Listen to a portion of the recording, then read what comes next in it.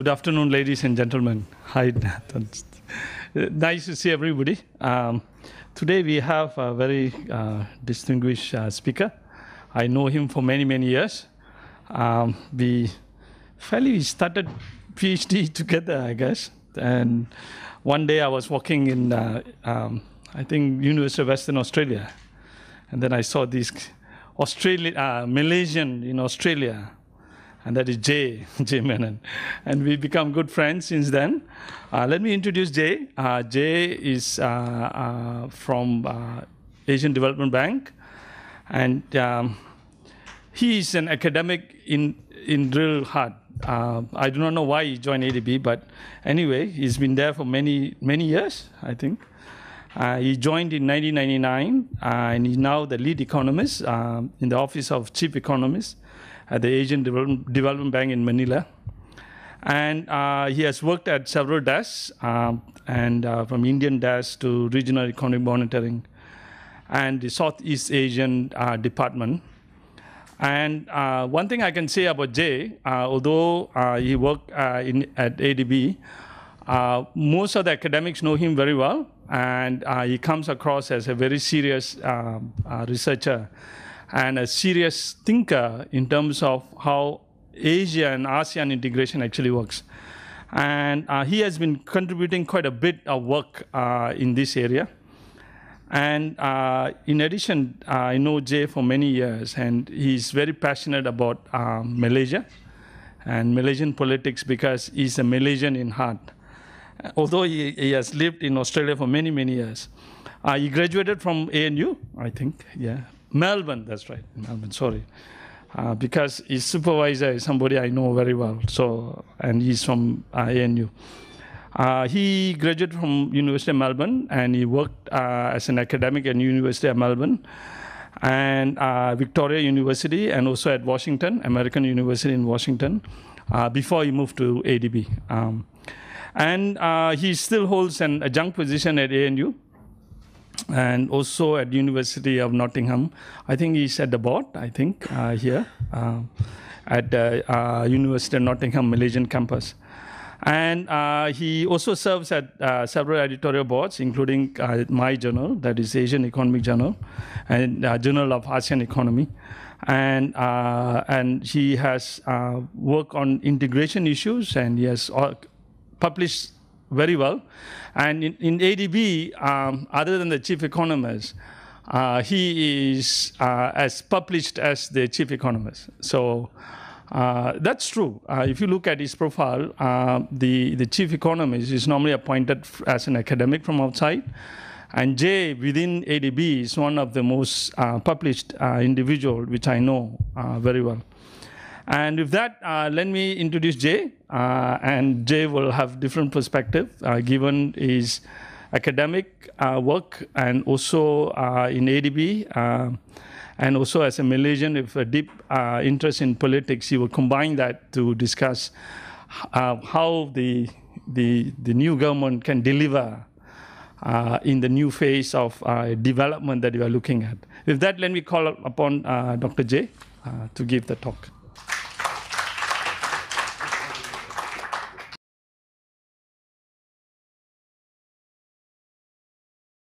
Thank you. Thank you for that very generous introduction, Chandra. I almost feel like sitting down now. Don't think I can live up to that very generous description, but it's very, very nice to be here at Sunway. Thank you all very much for sparing the time to be here. And thanks to Sunway Jeffrey Chia Institute for having me here today. As Chandra mentioned, what I hope to do today in 30 minutes or less is to cover a few things here about where we are in Malaysia following the dramatic events with the unexpected change in government, the introduction for the first time in its history of a new government, and to look at what are some of the key economic challenges facing the new government. I'm sure this is familiar to a lot of you, but let me go through it very quickly.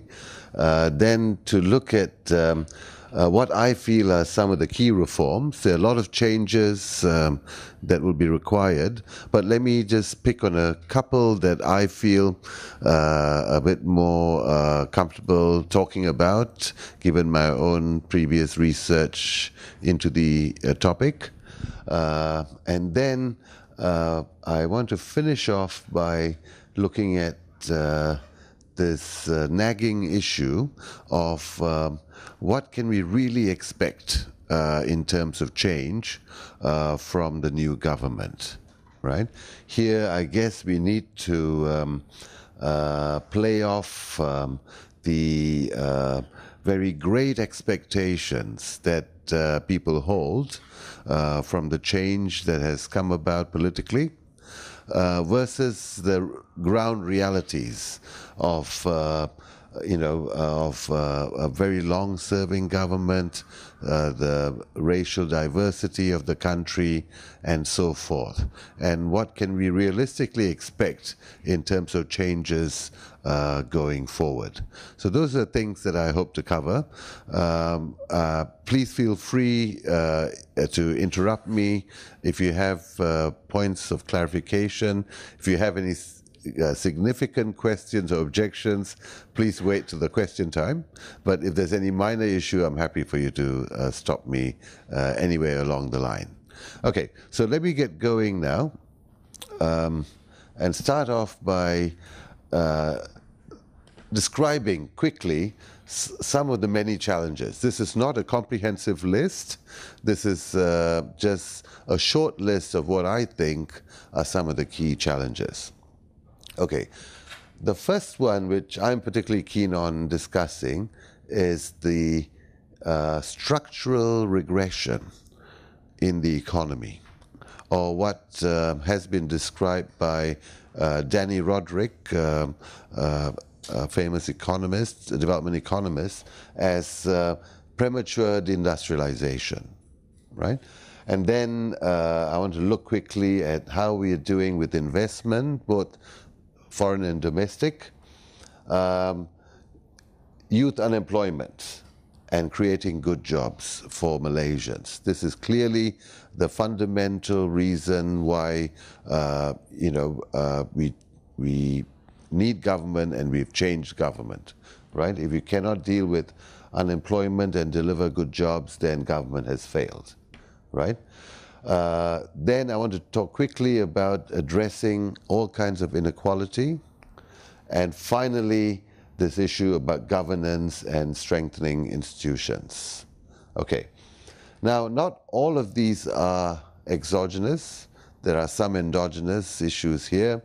Arresting premature deindustrialization is going to be required to deliver good jobs, and so forth. So these are not all exogenous, but I think broadly these are the issues that are discussed quite a bit these days among policy and academic circles. Okay, let me start with the first one, what I call premature deindustrialization. Here, this is the changes in the structure, broad structure of the economy that have been taking place and has been happening more recently. Now, if I can find this pointer here. If you look at this, what's going on here, this is manufacturing. And manufacturing has been declining in the 2000s, its share in GDP, okay? And so has industry. Okay, industry includes construction and construction-related manufacturing. Okay, but anyway, they're both moving downwards, trending downwards. Services is growing, and agriculture down here in blue is stable, right? As a share of GDP, around 30%. Okay, this is after, of course, it fell sharply from the early 70s. It's now stabilized. Okay. So services is the only sector that's growing, right? But we need to ask ourselves what kind of services is underlying these changes, right? As countries move from middle income to high income, we usually expect the share of services to rise, okay? And this is usually associated with good paying jobs in the finance sector, in the hospitality sector. But is this really the case here? If you remember Dr. Mahathir before the elections, he was of course saying that a lot of the jobs were Grab drivers and nasi lemak vendors, right? These are all services, but it's not the kind of services that we want. So services, growing services doesn't always mean a good thing, right? You need to look carefully at the components of services that is actually increasing. Now, in terms of manufacturing, again, we have to look within that group to see what's going on, right? Remember, manufacturing is falling as a share of GDP, but within manufacturing, there are also changes taking place. The last comprehensive manufacturing survey in 2012 showed that electronics is no longer the largest component of manufacturing, right? Instead, now we have petroleum refining at 19% and oil palm processing as 12% of manufacturing, dominating electronics, okay? Now, what's wrong with this? Well, the jobs in these sectors are few and not very high paying, right? These are capital intensive sectors, and the types of jobs that they generate are not really high paying jobs. So that is a concern we need to consider in this structural change. Of course, even within manufacturing, not all jobs are high paying, right? And there's a lot of foreign workers involved in manufacturing. So just simply going back to electronics is not the answer either. It's about upgrading within electronics. But there's not much room for upgrading within oil refining or palm oil processing, right? But electronics has the potential, at least, to create better paying jobs as long as we can upgrade. Upgrading, however, has been limited for various reasons. Okay. So that's the structural changes taking place. Now, trade as a share of GDP has also been falling since about the Asian financial crisis of 1997, right? I think you can see it up there. Yeah. And this is true for both exports and imports, right? As a share of GDP, they have been falling. There's a little bit of an uptick more recently up here, but that's only because world trade stopped falling, right? So there's a bit of an improvement. But Malaysia is still a very open economy, but the importance of trade has been falling, right?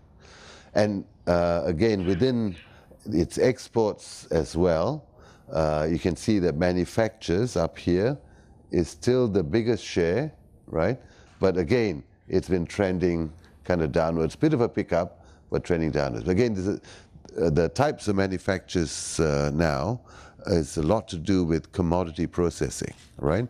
Either oil or palm oil. And then you've got the ores and the other exports here, low but stabilizing. Okay, so that's the story with the structure.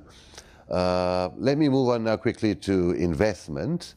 Foreign investment, FDI, has never really recovered since the Asian financial crisis. Remember, Malaysia was able to transform its economy from an agrarian to a manufacturing one in 1 decade, in 1 generation, just 3 decades, largely through foreign investment, right? But all that changed after the Asian financial crisis, and it never really recovered, right? and it's been a net exporter of capital since about 2005. Okay, so you can see here in blue is foreign investment, right? And this is the peak of the leading up to the Asian financial crisis, 97, 98, the big drop. And then it's been up and down, but it's never really gone back to anywhere near where it used to be, right? And then in about 2006, outflows, the brown line of capital, exceeded inflows, right? And many people ascribe this to capital flight, right? Not just outward investment by GLCs or other firms. So this is not necessarily a good thing. If it's outward investment, it could be a good thing, but capital flight is never a good thing, right? But it's slumped lately, and it'll be interesting to study why that has happened. I don't know why. I mean, there are people who think this is because investment overall is falling. There's no investment to even export, right? And others think, you know, it might just be there's no more capital to fly out. Most of it has already fled, right? So, but we do need to have a proper study into these issues to get at the right answer, right? Now, how about domestic investment? Okay, again, if you go back to the Asian financial crisis, you can see that it was quite high at about above 40%. Okay, then the big drop and no real recovery, right? A bit of a recovery here, right, in the last few years, but nowhere near what it used to be, right? And here we have investment separated into public and private, okay? Again, the big change is the Asian financial crisis, 1997 up here, the big drop. Lately we have seen a bit of an increase in the blue line, right, which is the private investment, compared to the brown, which is the public, right? Again, overall the investment levels are lower compared to before the Asian financial crisis, but it's promising that there seems to be a bit of a recovery gradually in private investment. Again, we need to look carefully into what is driving this recovery, right? Is it because Malaysia is becoming a more attractive investment site for local firms, or is it the GLCs themselves who are now doing more investment, right? Investment by GLCs are not considered public investment, right? They're still considered private. So some people would argue that the transformation program has reduced GLC crowding out private investment, but then this might just be GLCs increasing their investment instead of pure private firms coming back and investing again. Once more, the data is limited in terms of the detailed investment information, so we need to have that data, and hopefully this new government will be more forthcoming with that kind of information to properly study and understand what's going on with these investment numbers. Okay. Let me move on now to talk about, I think, an important issue for many of you younger people here, youth unemployment. This is one aspect of being an advanced country that we already have, right? High youth unemployment. This is usually a problem for rich countries, as in first world, highly industrialized countries. But Malaysia has got high youth unemployment before becoming a high-income country, and it's something that needs to be addressed. It's 3 times average unemployment at 10%, and it could be even higher actually if you take into account discouraged workers and so on.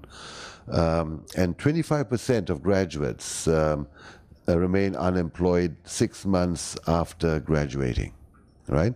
Which is an obvious concern. And this is particularly high amongst the Bumiputra, right? Coming out of many of the Mara colleges and so on.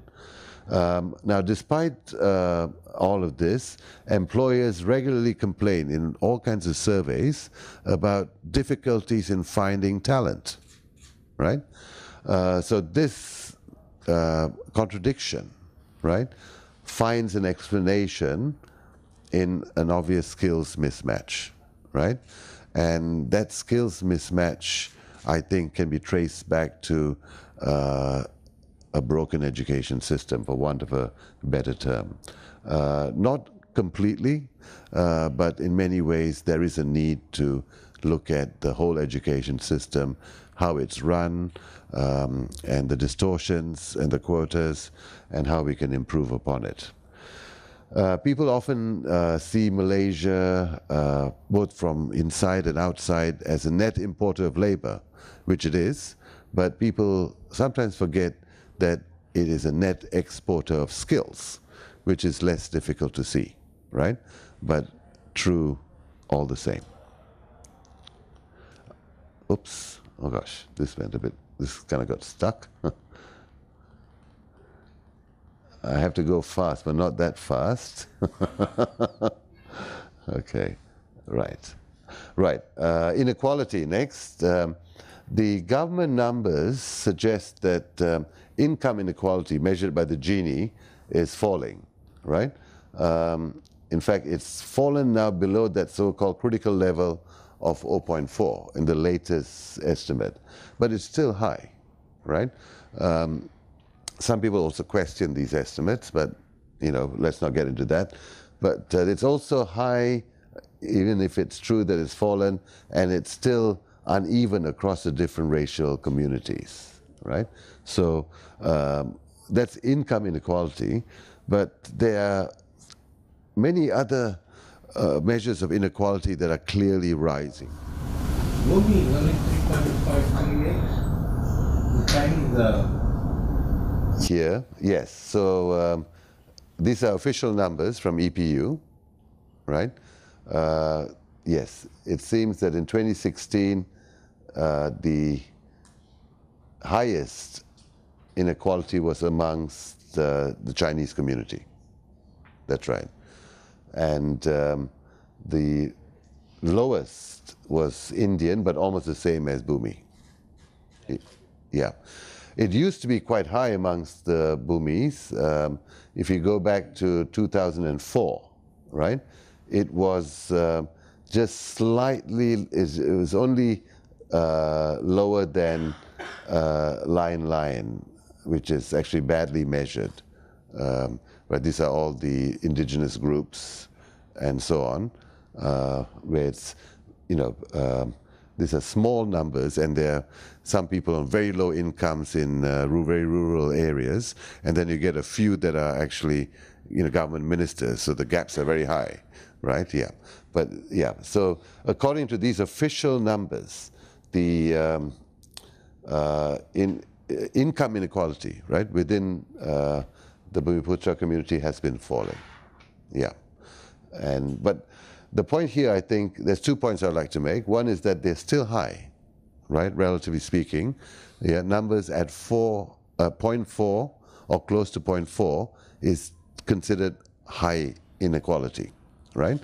And this is just income. This is intra. This is Intra-ethnic. intra-ethnic. Inter-ethnic, okay, those data are not here, right? But they have been narrowing,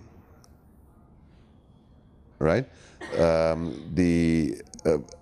don't have the numbers for you, but from what I have read, they seem to be narrowing, right? Of course, the big differences were between Bumi and non-Bumi, and those differences have been narrowing. Well, that's a very interesting kind of comparison. Yeah. Which is a great interest. Sure. Yes. The next briefing. Right, the next briefing, yeah. Well, I'm sure there will be people who study income inequality in the audience more than me. But yeah, the question is, I'll come back to that issue actually, which is an interesting issue, is wouldn't you expect it, given the huge program of redistribution, right? You would expect some narrowing. The real question is, has it been worth it? Right? Has this program been the right way to go about narrowing it? At what cost? We can come back to that. Yes, here I don't expect you to be able to read everything here, right? But the point to be made here is that mean and medians are very different animals, right? The median is always so much lower than the mean, right? So median being majority, mean being average, right? You can see here that, well, half of Malaysians earn less than 2,000 ringgit a month, okay? And this varies across states, right? In some states like Selangor and so on, it's quite high, right? Up to 3,250. But in others, it can be 1,500 or lower. The majority of people in those countries are earning 1,500 ringgit or lower every month, right? Which is not a very good wage, okay? And only 1/3 of wage earners have tertiary education in Malaysia, and of them, more than 50% are women, right? Which is perhaps not surprising, and maybe a good thing. But here again, Dr. J, Yeah. if not now, later on, Sure. or in the future, you're able to say, well, look, this is bad, but how bad? Yeah. In ADB region area. Right. Sure. Then Sure. you get a better perspective. That's right. Okay. Yes. Okay. We can come back to that towards the end, I think. Yeah. But those are very important issues. I agree. Yeah. This is for which area? Which? This one is for 2016, if I'm not wrong. Yeah, that's right. Right, let me move on now. The other issue I want to talk about now is rising debt. This has been a lot in the media lately, especially when the new finance minister announced that it was 1 trillion ringgit and not the 686, which is the government number that was being used, right? So what's the difference? Well, the difference are these two things, right?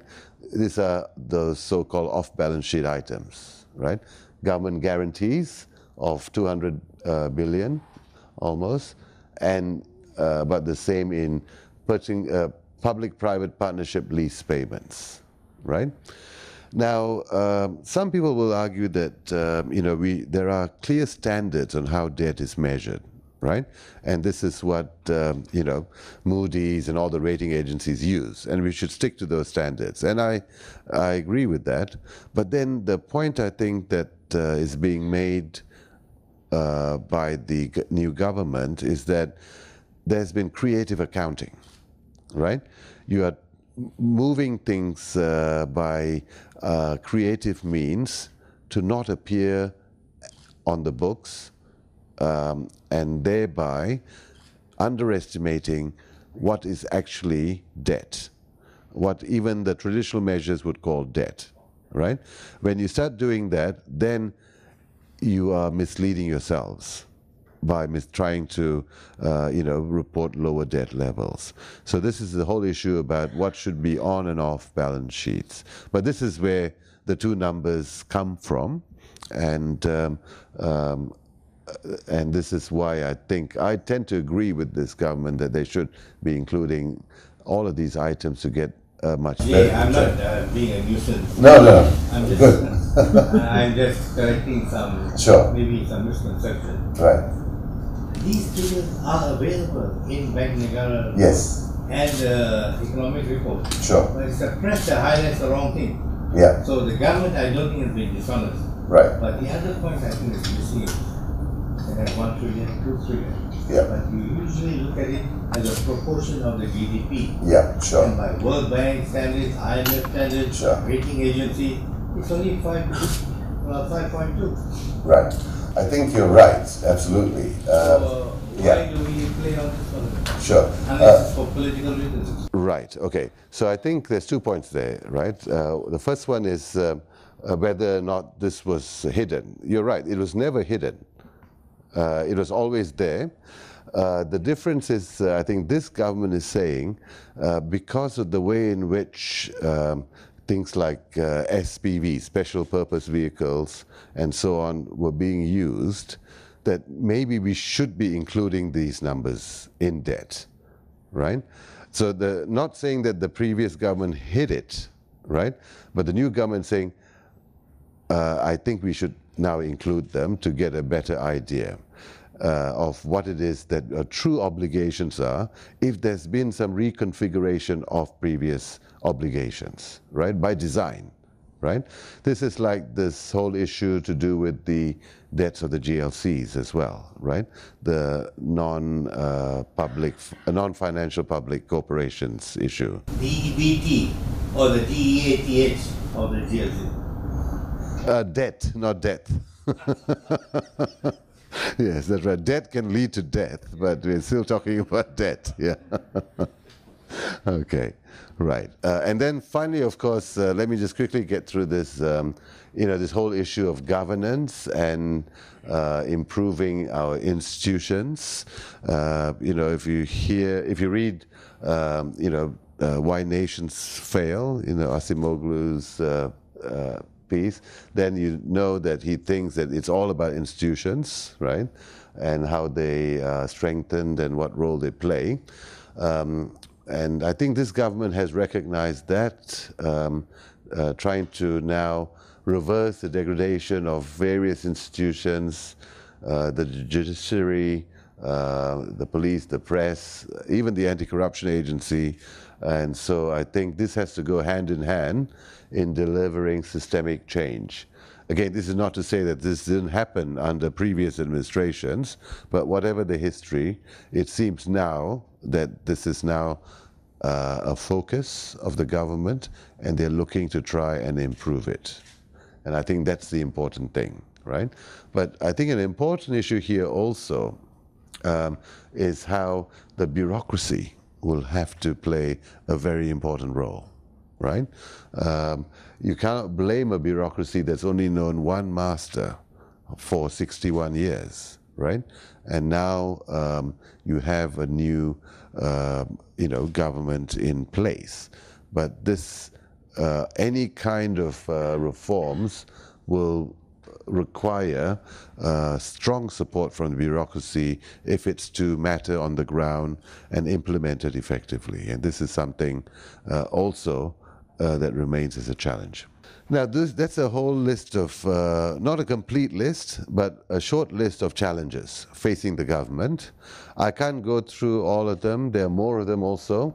But to meet those challenges, I think there are many factors that have to be overcome, right? I can't go through all the factors in the time given, so I've picked just 2 issues, right, to focus on for the rest of my presentation. And one is a specific one, and the other is a bit more general, but they're both interrelated, right? The specific issue I'd like to talk about is GLCs and what we need to do about them. I've picked this also because it's very much in the policy discussions right now. Every day when I read the papers online, I see some item about this, right?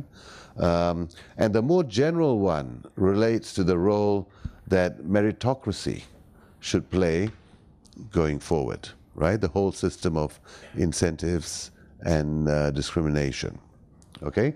Now, they are linked, these 2 issues are linked because of the role that is given to GLCs, specifically in the Affirmative Action Program, right? And I'll come back to that a bit later. So dealing with them will require, dealing with these 2 issues, I think will be required to address many of the challenges. So when I wrote a paper for ideas last year on GLCs, Tan Sri Abdul Wahid Omar, who's the head of PNB, didn't fully agree with what I had to say. And he, in fact, didn't seem to like the point that GLCs were leading to greater disparities or crowding out private investment or leading to poor governance, right? And this was a while back. Tan Sri Abdul Wahid is a very capable man that I've met several times, but of course he's also the head of PNB, but not for much longer apparently. He's stepping down. But I think these are issues that have been out there and have been discussed for a while and are now coming back with the new government to be taken more seriously. Okay. And this started actually just before the elections, if you remember, with Tun Mahathir, Dr. Mahathir claiming GLCs were monsters, right? This is a term that's been now used a lot because it is such an unusual thing to describe, these firms as monsters. He said they are so big and huge and rich, and also that they've lost the original function, right? What they're designed to do. And after the elections, of course, a lot of evidence started spilling out about, various GLCs and GLICs, the investment arms, right? And we have seen now reports how Bank Negara and Khazanah were being used to service the debts of the 1MDB, right? Through undervaluation of land sales and the like. This has all been coming out since then. So what should we do about GLCs and GLICs? For GLICs, I think others who have studied this a lot more than me, like Professor Terence Gomez and even Professor Jomo, who's now on the Eminent Persons Advisory Committee, right? People who've studied this carefully have suggested a number of things. One is, the first thing actually is to give them institutional autonomy, right? To get them out of the Ministry of Finance, right? Which has been the problem and which has accounted for all the manipulation, apparently, that's been possible in the past, right? And that's happening already with this new government, right? But also they call for an independent body with operational oversight, right? And finally, internal managerial reforms, okay? Right. But this is particularly important for GLICs because unlike most of the big GLCs, they are not publicly listed, so they're not, they don't face the same level of scrutiny, okay? But GLCs, it's a bit more difficult, right? The answer is not as straightforward, but it's useful to go back and think about what they were originally designed for, right? What were they originally, Dr. Mahathir says they've lost the original function. What was that function, right? Now, it was very clear that GLCs were almost uniquely in this country tasked to help with the Bumiputra program, right?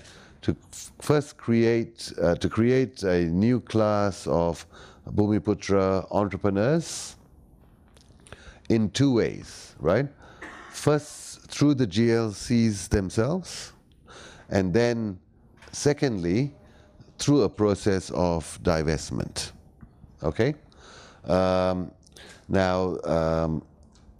This having happened and gone on for years, looking back now, we can see that there has been successes. There have been Bumiputra entrepreneurs that have emerged, and there have been reductions in income inequality between the races, right? There's no doubt about that. There's also been a reduction in wealth inequality to some extent, right? When in 1970, when the NEP started, I think Bhumiputras owned 2% of wealth, right? By the time, by 1990, 20 years, which was supposed to be the lifetime of the NEP, it had gone up to about 17%, okay? It didn't reach the 30% target that they had aimed for, but it had increased dramatically, okay? Increased from a low base, right? Sorry, that's a technicality. Yeah. Definition. Sorry? You take GLC, the private sector. So if you take that into account, it's much larger than 20% as indicated in the plan. Okay, no, you mean... I'm just raising technical thought. Right, no, but I'm just wondering what the point is. That's called. Okay, no, the 20% is, no, the 17% you mean? They vary 19%, 20%. Right, okay, but that's not just from the GLC, that's just wealth ownership, right? But corporate share of the economy, Right. I think should include GLC, which Right. play a private sector role, Sure. public sector. Right, okay, no, I agree with that, yeah. So if you make that adjustment, it's much higher. It could well be exceeding 20% up to 30%. Okay. Now, Right, okay, which, well... which is a controversial issue, but I'm Okay. raising with you from the ADB side. Okay, all I think right. you're pick up over. All right, well, I better not say anything as from ADB side, talking personally here, or I might get into trouble when I get back, but... Okay, even if it's 20 or 30%, I think you might agree that the amounts involved, right? The financial money amounts involved in the program itself, and the kind of distortions introduced, right? Across the board, in so many different areas, right? Did not justify the changes that we saw, right? Now that's a judgment, okay? We can disagree about it, but I think most people will agree that given the amounts involved and given the cost to the economy through the deadweight losses and inefficiencies created, that more should have happened, or there might have been better ways of doing it, or there was something wrong with the way in which the system ended up being implemented, right? Yeah. I think if I may just suggest constructively, I hope, the second line introduce benefits to some Bhumiputras. Because some Bhumiputras gain tremendously from this. Which line are we talking about? Sorry. This, okay, well... I'm just raising the point of... Oh, but you haven't read my third point. What does that tell you? The benefits to Bhumiputra were unjustifiably small and unequally distributed. No, but the emphasis is this created a lot of cronies. What does unequally distributed imply? Very vague. Well, okay, well, if you want something that's not vague, then how about this? First line. I think that reduces the vagueness. Okay, all right. Yes, like I said, I'm not talking as ADB here, right? Yeah, this is a personal view. But I think they were the wrong instrument, and as you correctly say, I think, right? It led to crony capitalism, state dependence, regulatory capture, and corruption, right? These are the things that this type of instrument was the wrong instrument, right? To try and achieve this kind of outcome, right?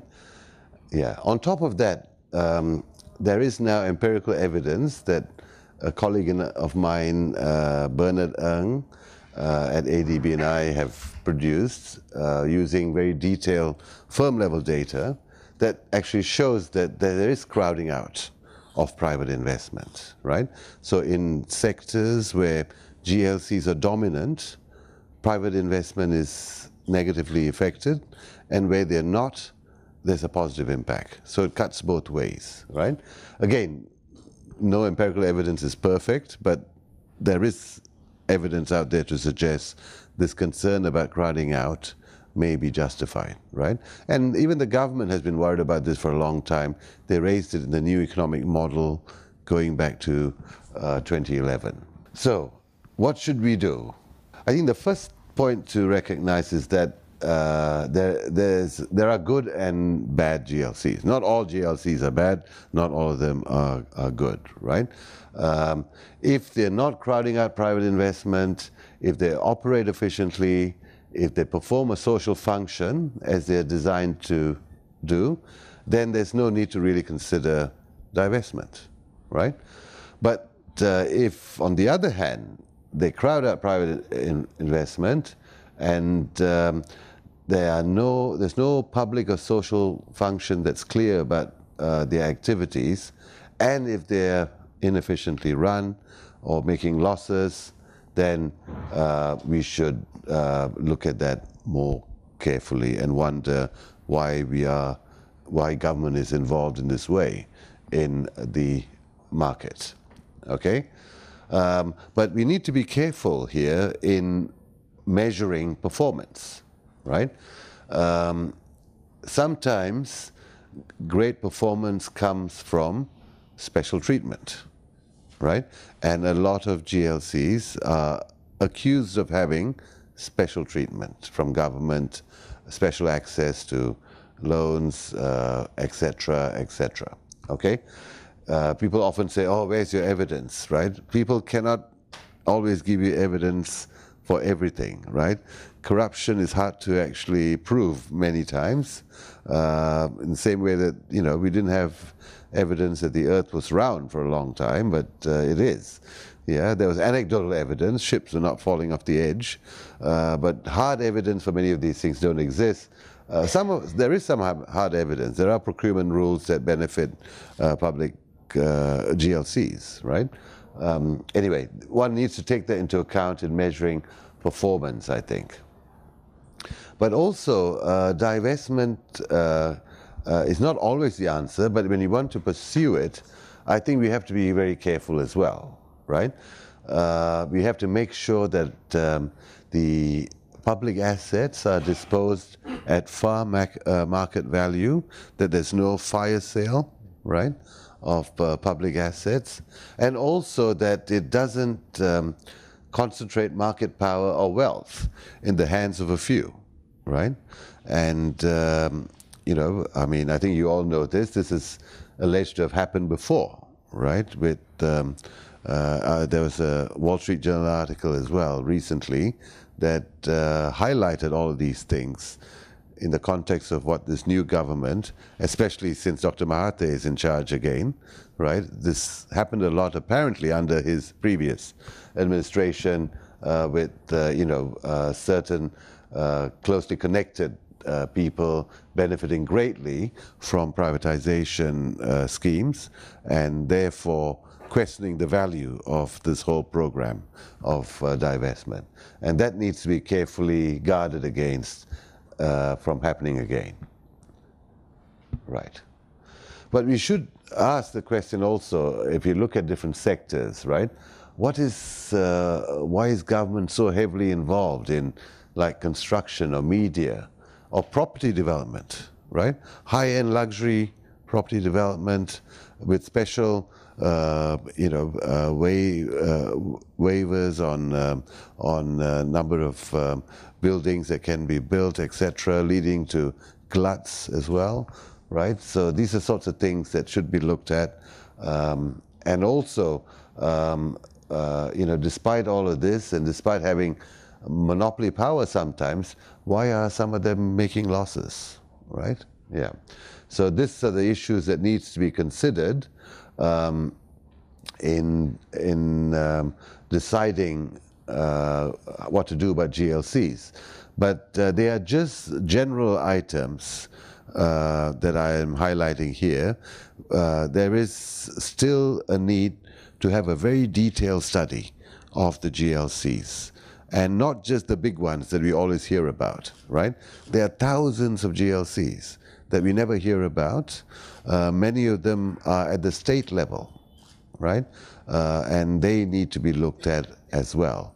In fact, that is, I think, the ticking time bomb with the state development boards and the state GLCs that don't get discussed very much, either in the media or among the policy circles and the academic circles, the state level GLCs.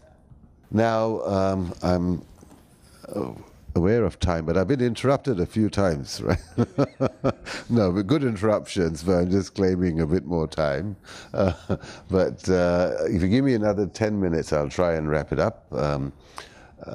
Okay, so that's the issue of the specific issue of GLCs that I wanted to talk about.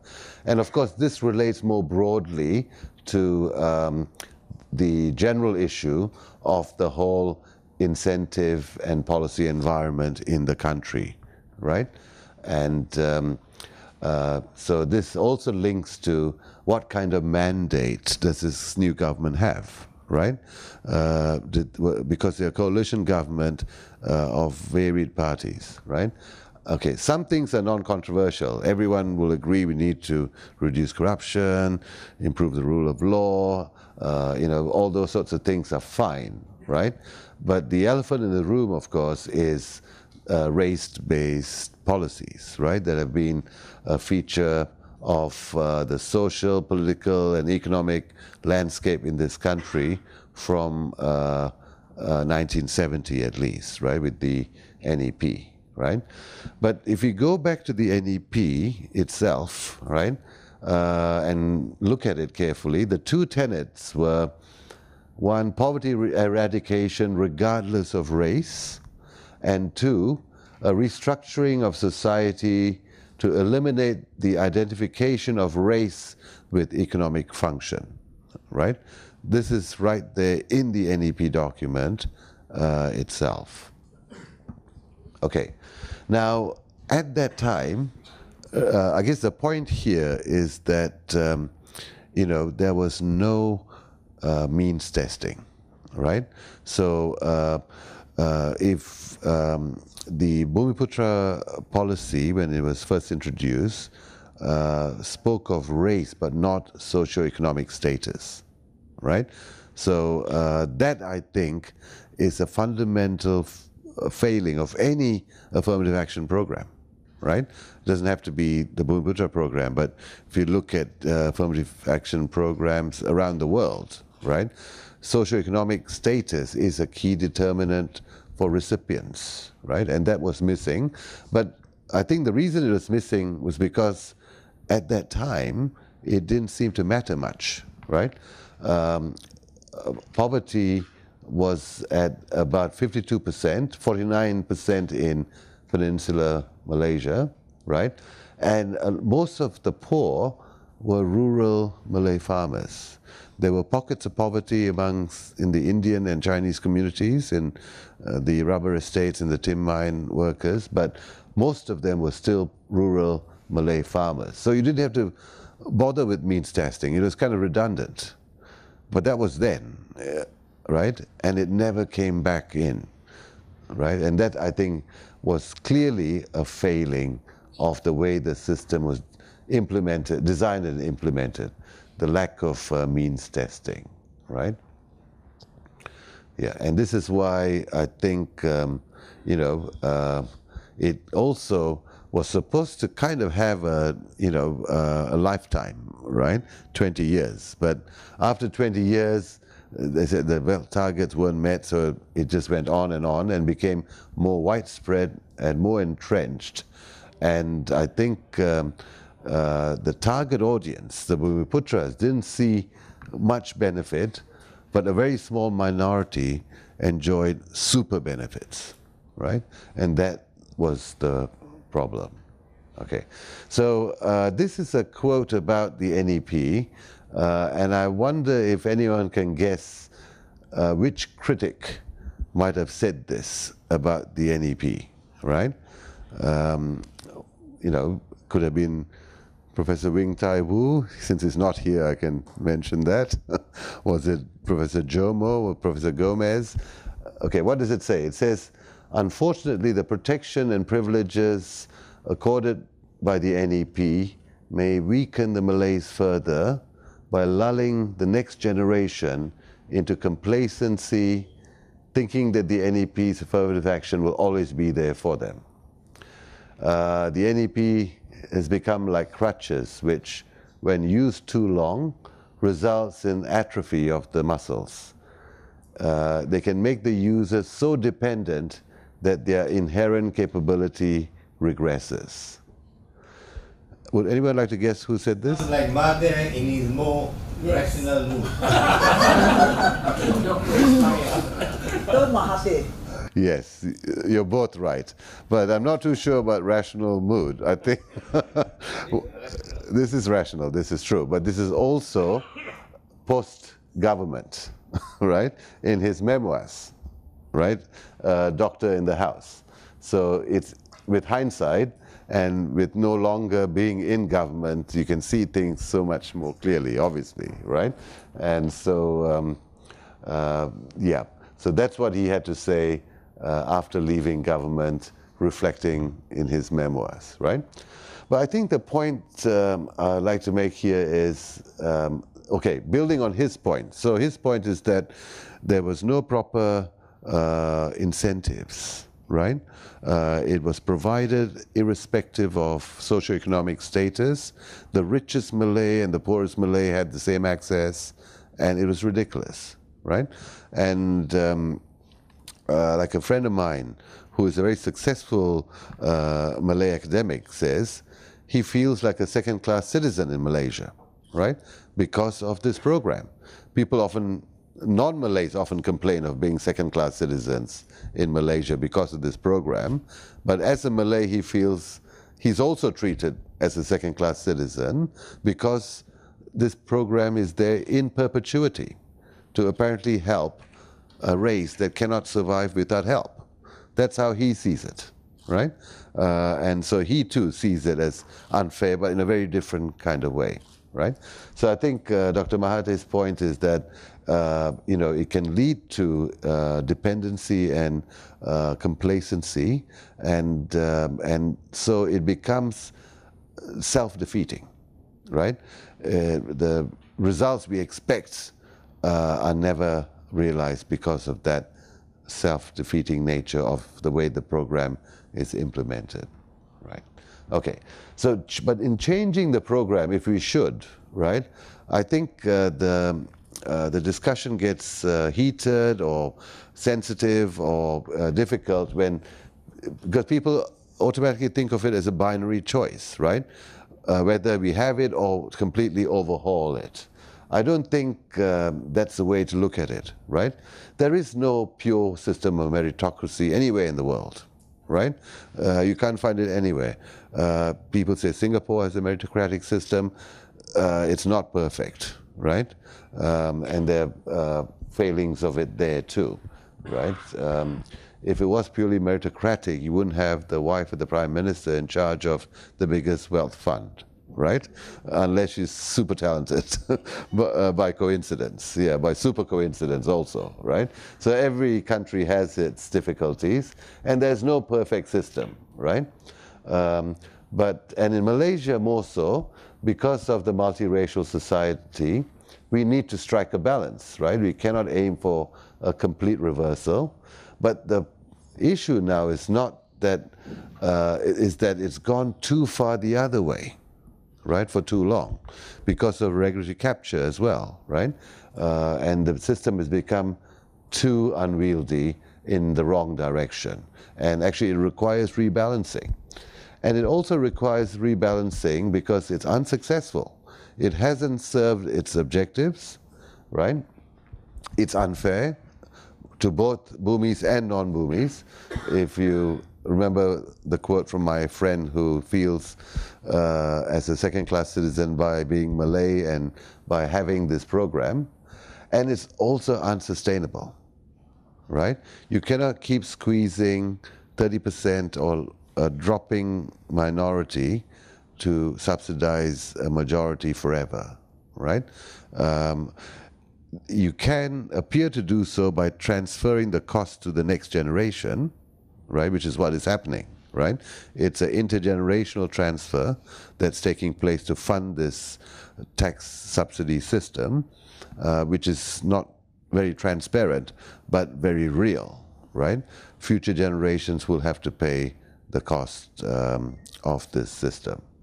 So it's not really a choice any longer, right, if it's not sustainable, right? It needs to be fixed. But I think the way to also do it is not to think of it purely in racial terms, right? The issue here is about patronage, right, and cronyism, okay? For instance, let me read this out. If a race-based quota results in the most politically connected rather than the most talented within that community, right? Say within that Bumiputra community, getting the top posts, then costs are maximized and benefits are minimized.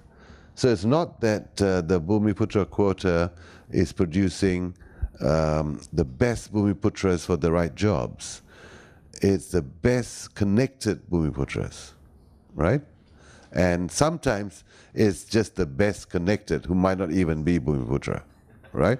Yeah. Either way, it is costly and it is inefficient, okay? So the change is first and foremost to patronage politics and then worry about the rest, okay? And like I said, patronage politics is colorblind, right? It can occur across all races, especially at the level of the so-called elites, right? I think this should be the first step.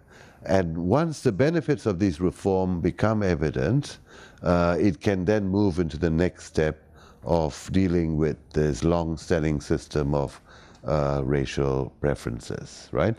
And the benefits from the efficiency gains can be used to, in a targeted way, to mitigate the adjustment costs for the changes to the system. Because there will be adjustment costs, and it will take some time, and there should be compensations as we move forward.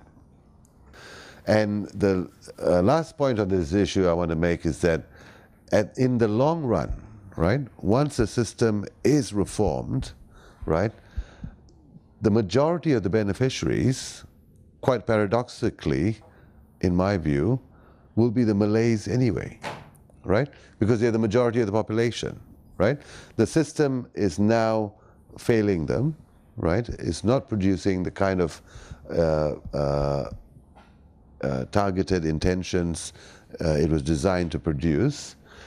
So the main beneficiaries, in the long run, if they can, if we can survive through the adjustment costs in the short to medium run, then in the long run, the main beneficiaries will be the people who are in the majority, which are the Malays.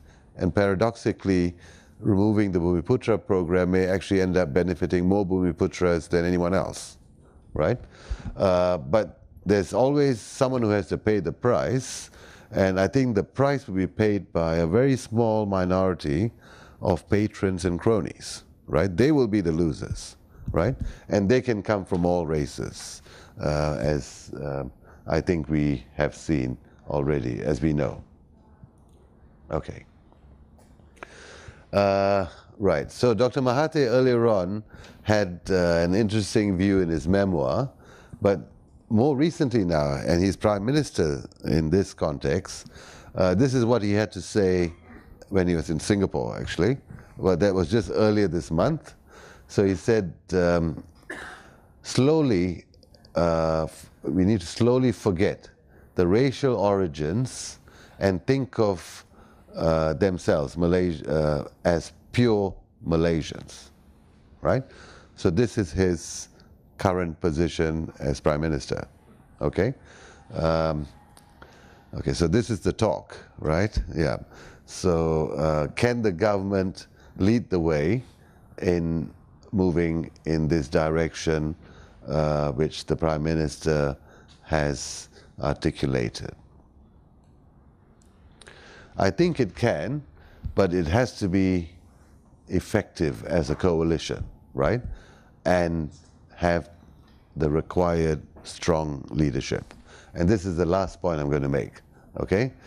I think to be realistic, we have to recognize that this coalition and its coexistence is based on convenience, right? The main bond between all of these parties in the coalition government, maybe the only bond, real bond, is that they opposed Barisan for different reasons, right? That's what brought them together to fight this election. They may have common ideas across each of the parties, and in fact I hope they do, but this was what brought them together for this purpose, right? To topple you know, what appeared like the untoppable government, right, for so long. And this is the real challenge, I think, facing this government, which is governing as a coalition.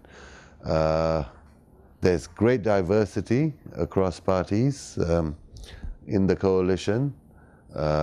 Race and religion play different roles in different parties. We need to see who will anchor the coalition going forward and how will others in the coalition react. We've already seen early signs of conflict from the early cabinet appointments, but this was resolved very quickly, right? And this is partly because we're in the honeymoon period, right? Right now, everything is, nothing is insurmountable. But the experience in other countries with coalition governments is that the real test occurs after a year or so, right? Some of you may remember in Sri Lanka, right, in 2015, when the Rajapaksa government was toppled totally unexpectedly as well. And now they're going up to another election, the coalition, with so much promise, a bit like ours here, looks like they will now lose the next election, right, because of all the difficulties of governing as a coalition, right? The Arab Spring, all the governments that were toppled there were replaced often with coalition governments made for strange bedfellows, right? Again, look at them now, right? Look at the Middle East today. So it's not easy, and it's very challenging, and I think we have to be realistic about the challenges and not fool ourselves that changing the government is already the solution to all the problems. It's the start of the fight in dealing with the problem, not the end, right? And the real challenge lies ahead for the coalition to work. And because of the magnitude of the problem,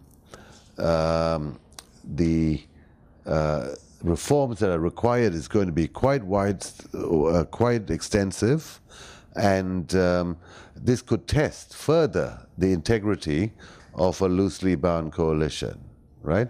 Vested interests and detractors will try to exploit these differences and play on sensitivities, and you can't blame them for doing that, but we need to withstand those things. And I'll just give you one example that I came across recently of an ex-MP, Taufik Ismail, and this relates to the GLCs, and that's why I've chosen it. And he was quoted in the Free Malaysia Today press saying, you know, the purge of GLC chiefs was one step too far, right? And using Guan Eng as a hatchet man was turning the cull into a racial issue, right? So these are the sorts of things that he's saying to the press. The only thing that's turning this into a racial issue is his statement, right? In trying to turn it into a racial issue. But these are the kind of things I think that can happen going forward and will test the integrity of the coalition, and they need to be prepared for this, and they need to be able to overcome them because this will be used. Playing the racial card is not unique to Malaysia, it's used all over the world, but it can be particularly damaging unless the coalition is tightly bound. In fact, just going on with that same article, he went on to say, yes, they enjoyed their position, admittedly through patronage but it would have been a competitive climb for them nevertheless. So competitive patronage apparently is okay, right? So you could have beat out other cronies to get to the top, and that's still okay. And this, I think, exemplifies the magnitude of the challenge we are facing when people still have this kind of view about the system. It's been around for so long that it's somehow not so bad anymore, right? Yeah. Okay, so let me try and wrap up now and say that I think this issue of governing as a coalition with efficiency and being effective as a coalition will be the critical issue going forward, right? How will differences across party platforms be resolved, right? Will there be convergence or will there be compromise, right? And what extent of the extent to which there will be convergence versus compromise, right? Now, with any coalition with disparate interests, there will be horse trading, right, to get to a consensus of sorts. The issue here is how much will that dilute the reform process, right? And so how much real change can be delivered by this new government, right? That is the nature of the beast, given the coalition of convenience. And I think there is every opportunity for them to work effectively together, and if they can, then real change will be possible. So with that, I think, Chandra, let me stop, and I look forward to your questions. Thank you, Jay. There's two parts to Jay's talk. Jay started by talking about overall growth, the structural changes, and more like an ADB, more on growth, more structural reforms, and so on. The second part of his talk is even more interesting, which actually builds on the micro foundation of institutions and how effective micro foundations are, including the issue of race and so on and so forth. So there are two parts, but to me, they are connected quite well. But I have a lot of questions, but I will let the audience ask the questions first. Yes, please. Thank you, Mr. Chairman. My name is Alvin Tan from Sunway here. My question may be a little bit divert from what Dr. Jaya have said. I just want to find out from Dr. Jaya's point of view, how he mentioned the some of GLC and JLC are pretty rich. What is your view if they were to divert the investment, sell it to whoever who are willing to buy, and use the proceed to reduce the debt? That's question number one. Question number two, you show the chart of the 1 trillion. I'd like to get the view that the number is always there, as what my good friend Tan Sri mentioned just now. What is the view that those two figures that we was actually guarantee figure, and another figure was actually, I forgot what's the technical term used, is not inside the debt. Lease payments. These are actually future debt. Yeah. So what is the view that for our current government to put a 1 trillion to frighten the riot? Thank you, Rob. Thank you, Mr. Giant, for your very interesting talk. I saw the first thing, which is very interesting when you talk. You talk about this premature industrialization, de-industrialization. Most countries also, when they develop their industrialization, their industry percentage will drop, just like agriculture. But why do you say Malaysia has reached the point of premature deindustrialization? You know, I understand America also trying to go back to industrialization. You know, I just want to know at what point you say we are premature deindustrialized. Thank you. Dr. Menon, thank you very much for that very economically diplomatic talk. And thank you. But you in between the lines, I can see you hit on a lot of very important issues. Now, I will just like to ask one question. You have mentioned the weaknesses, the structural problems, and how they should be addressed. But my point is, in the end, these are really on the periphery. The heart of the problem is the economic policy today and its relevance. The elephant is in the room, but most often ignored. I would now ask whether you agree with me that whatever we do might be tinkering with a major problem. We need a structural change, an overhaul, and we should therefore adopt a new economic model which was given a lot of study, a lot of thought, rather than try and tinker with the system. Because we will be caught in a middle income trap because of the affirmative action gone wrong. So we need to have an income-based, not a race-based policy, so that everybody gains. Those in need gain most, and the others can adjust. So my question is, don't you think we should come out strongly supporting the NEM rather than the NEP and its elements? Thank you. Okay, no, thank you all very much for those questions. Starting with the first one from Mr. Tan. What do I think about divestment? I think, yeah, the issue of divestment, once we are clear about, the GLC is the right one that requires divestment, right? And that can only happen after a very detailed study, which has never been undertaken so far, a detailed study of individual GLCs, their performance and their impacts.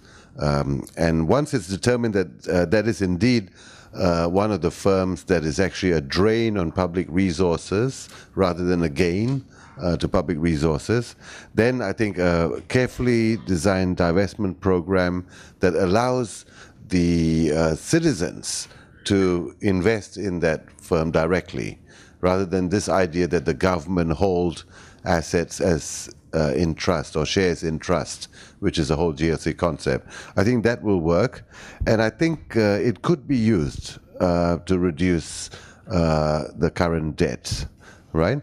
But that should not be the reason to divest, though, just to reduce the debt. If it makes sense to divest because it's a drain on the government's resources, it's inefficiently run, it's not serving a social objective, then they should divest. And an incidental benefit is that it can reduce the public debt, right?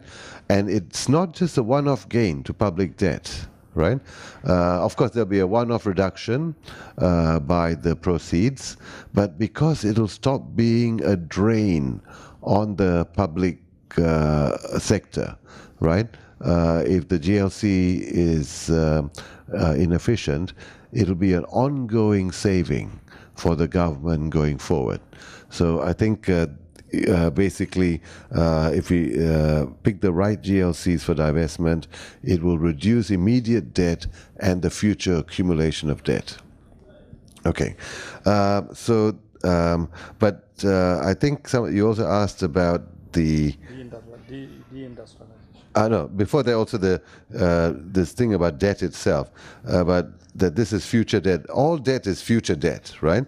This question is whether or not it's reconfigured debt to artificially appear as if it's off balance sheet or not. Yeah. Okay. So yes, premature deindustrialization. Most of the countries that have gone through so-called premature industrialization have gone through it due to technological disruption or so-called globalization mismanaged, right? That's the Danny Roderick analysis, right? But why is it different in Malaysia? In Malaysia, I think premature industrialization is being policy driven or policy induced, right? So, if you go back to Malaysia's history, right? The colonials set Malaysia up to be a very efficient exporting economy in commodities, right? Rubber and tin, mainly. Now we are going back to where we started, to commodities again, but just processing them a little bit more, right? And the commodities themselves have changed from rubber and tin to petrol and oil palm, right? And it's because of the policy framework, all the things that Tan Sri was mentioning just now, I think, that has driven this premature deindustrialization, right? Investment falling off, capital flight, brain drain, right? All the things as a result of the distorted policy environment in this country that has produced premature deindustrialization, not the exogenous shocks that usually cause it, like technology disruption or trade related issues, right? This is homegrown, home-induced premature deindustrialization. Yeah, which brings me nicely, I think, to your point, right? I fully agree, right? And I have to be a bit diplomatic, since even if I say this is a personal view, I'm still here while working at ADB. But I fully agree, the time has come, right, for this government to reconsider the whole policy framework, right? The new economic model, I remember when it first came out, being very excited reading it and thinking this is, a remarkable achievement by this government. Will they be able to implement it, right? I guess they never really did. And now we need NEM Mark II, I guess, revisiting that model and trying again to deal with the kind of failings that this system has produced, right? And like I said, it's not that we're getting to a point where the current system is unsustainable, right? All the indicators are there, the growing debt, growing unemployment, growing wealth inequality, they're all there, suggesting that the system will break if we don't do something about it. So hopefully this will happen, and I cannot but agree that it's time for a full policy review that creates a new type of incentive framework. As a chairman, I will ask a few questions. One important point is some stylized facts we already have. There's already a new government, there's a coalition, very fragile coalition, as highly pointed out by you. And your talk started by talking about structural adjustment, structural costs, and so on. And the reforms you suggested is going to create deeper structural reform, which means that ADB has forecasted 6.5% growth for Malaysia, I think, around for this year. And next year, it's going to be close to that, 6%. How deep do you think the structural reform is going to be? The deeper the structural reform, you're going to shave off quite a bit of growth. In fact, I would suggest maybe 1 or 2% is going to go away.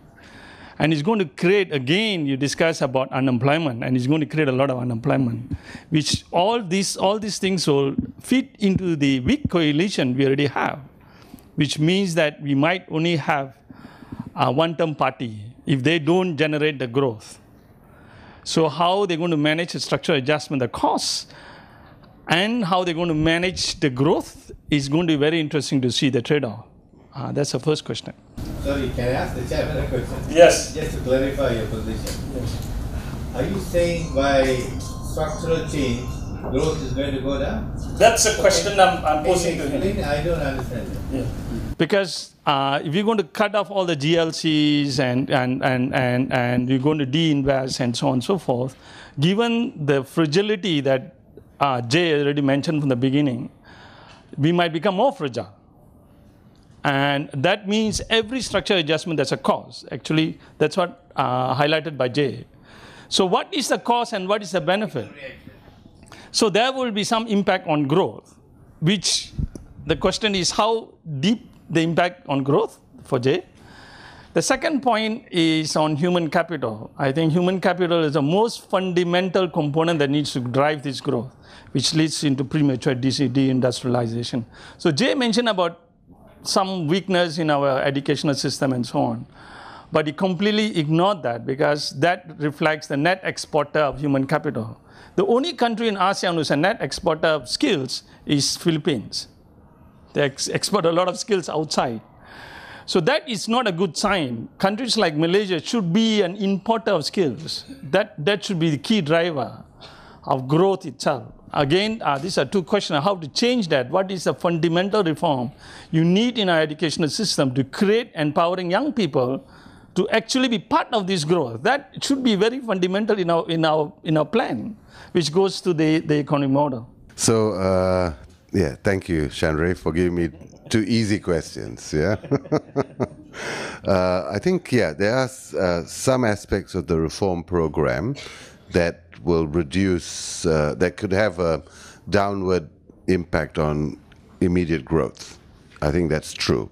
Things like cancelling or delaying or mega projects will have a negative impact on current growth, but will reduce the burden on future generations, right? Especially when the mega project is financially questionable, right? Yeah. The East Coast Rail link, I think, is clearly ridiculously unviable to anyone who knows anything about transport. I mean, to expect freight to be unloaded in Kuantan to be transported by rail at a high cost to Klang to be reloaded onto another ship is madness, right? It just doesn't make any sense. Freight is a fraction of the cost of any kind of land transport, right? So this is clearly an unviable project.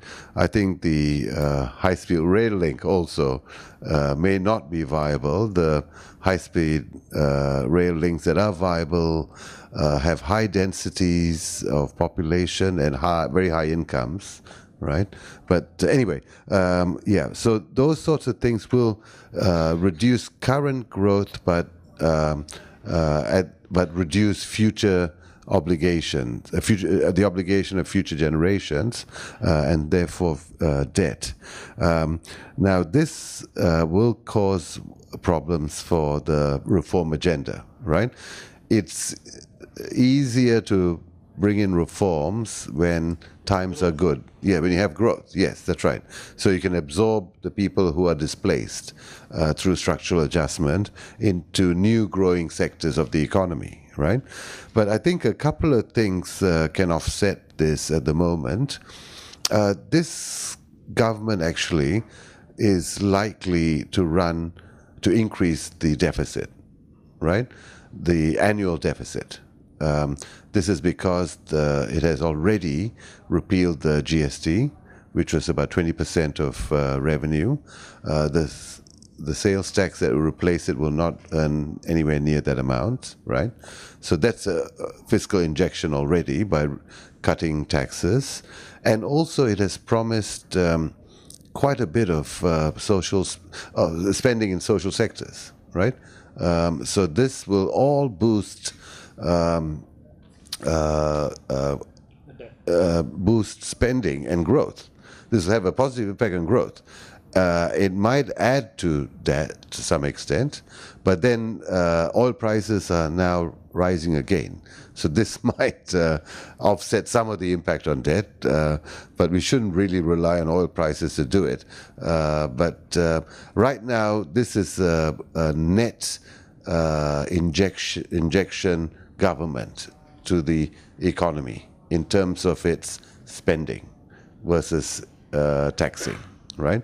So it'd be a overall net increase as an injection to the economy and growth, and that will offset some of the other factors that are slowing down growth in the structural reforms, I think. Yeah. Now, on the human capital, I fully agree with you. I think this is the real challenge facing Malaysia in the long run, right? Philippines is a net exporter of skills, but so is Malaysia, right? Skills-wise, right? We import low-skilled labor, but we lose higher-skilled workers, right? And the biggest beneficiary is Singapore, your country, yeah? Yeah, just point that out. Yeah, always interesting to point out the Singaporeans in a Malaysian lecture. Yeah, but yeah, so that's one clear problem is to stop the brain drain, right? And if they get it right, we can see that there's a possibility of a brain gain, right? And the best example, of course, is India, right? When we had the reforming government, not the current one, but the previous few, there were a lot of returning Indians from overseas, from England, etc., that were quite successful, that came home again, right, to try and be successful. It wasn't just patriotism, but they also felt it was a good business opportunity. And this could happen in Malaysia too, right? Which will then, again, improve conditions and, be another unexpected payoff from reforming the race-based affirmative action program that drove them away, many of them, to begin with. And there could be capital flight returning as well, right? All of these things, if we get this right. But I'm not an education expert, that's why I did not get into it, but I know that it is a critical factor, right? And it's also one that is self-reinforcing, right? And what I mean by that is when you have a deteriorating education system, then this compounds in a negative direction, generation after generation, right? So if the education system is underfunded or distorted, it produces weaker teachers for the next generation of students. And this compounds. In the same way that if it's improving, it can escalate and improve in a compounding fashion too. And we can see that in Vietnam and Cambodia, for instance, right? Where both directions are possible. And this is why it's very important now to stem the slide and reverse this trend. But I don't know exactly how. There might be education experts here who can tell us a bit more about this. I'll go ahead first. Yeah. My name is Chai. I'm from University Putra, Malaysia. My first question would actually be, Dr. Menon, what are your opinions about the impact of population aging, especially on old age employment and older workers, considering our social protection system? My second question, I would like to apologize in advance. The anthropologist David Graeber actually mentioned about the increasing number of bullshit jobs. And while the gig economy might sound nasi lemak sellers or Grab car drivers, they are performing an actual service or a function. But we have an increasing number of middle management, and my apologies to stockbrokers and corporate lawyers, that where we are just pushing papers around. And as an economist, you know that some activities, while might look that a lot of money have changed hands, it's not really generating any product or services of value. So in conjunction to your idea and your observation about what we call premature industrialization, are you seeing that the services sector, the growth in the services sector, is it a coincidence that we have so many GLCs and so many middle management and so many CEOs and working in areas that don't really actually contribute actual product and value, but it can actually somehow generate monetary impact on the GDP? Thank you. I want to ask about yen loan. I read about JICA and ODA. So will austerity from Malaysia be a precondition for yen loan? Thank you, Dr. Jayan. Thank you. Yes, I think population aging is a very important issue. Yes, that's right. In fact, not just in Malaysia, but in this region, right? Yeah, we've got, countries like Thailand, Japan, Korea, China, major aging societies. They're going to pose huge challenges on the public sector for care, okay. There are various things that can be done, I think, because of the Fourth Industrial Revolution to help in sort of dealing with these problems. But also, I think, being open to labor flows is one way of actually ensuring that this impact is minimized, letting young, skilled people come in and so on, and to deal with the shrinking labor force, right? On your point about the so-called bullshit jobs, that's a difficult one. I think there is a lot of this slack in both private and public firms, more so I think in the GLCs than in private firms, because the kind of disciplines are different, right? They can survive despite being unprofitable, unlike private firms, and they're not subject to the same kind of constraints, right? It's just like, people think corruption is not just confined to GLCs. A lot of corruption in the private sector, but private firms are not trustees of public funds, right? Yeah, that's a key difference. Now, in terms of yen loans, JICA and ODA, I think, Malaysia technically has graduated from borrowing from the multilateral agencies, but they can still, borrow from bilateral agencies. And I think Japan has been a long time sort of investor and lender to Malaysia. A lot of the infrastructure we see being built here is going that way. And I put this bit delicately, this switch, I think, with this government from China to Japan may play out in a way that favors Japanese lending. Austerity is not that important anymore for a country with a decent credit rating like Malaysia, so that shouldn't matter too much, I think. Yeah, thanks. With that, let me do one or two comments. I know Jay for many, many years, and Jay has... You don't have to respond, right? No. Jay has spoken about Malaysia quite a bit, outside of Malaysia. And the first time he's talking about this, for me, here, itself, it reflects the change that's coming to Malaysia. He talked about brain drain. In fact, what he presented is actually a brain gain for us. So there is already a reversal to discuss these issues in such a deep level from an academic and ADB person coming here and talking very freely. That itself shows a lot of change that's already occurring in Malaysia, which is in the right direction. The issue is to keep that momentum and keep that reform agenda moving. I think that is what Jay has been trying to say. With that, let's thank Jay for being very open and honest. Thank you.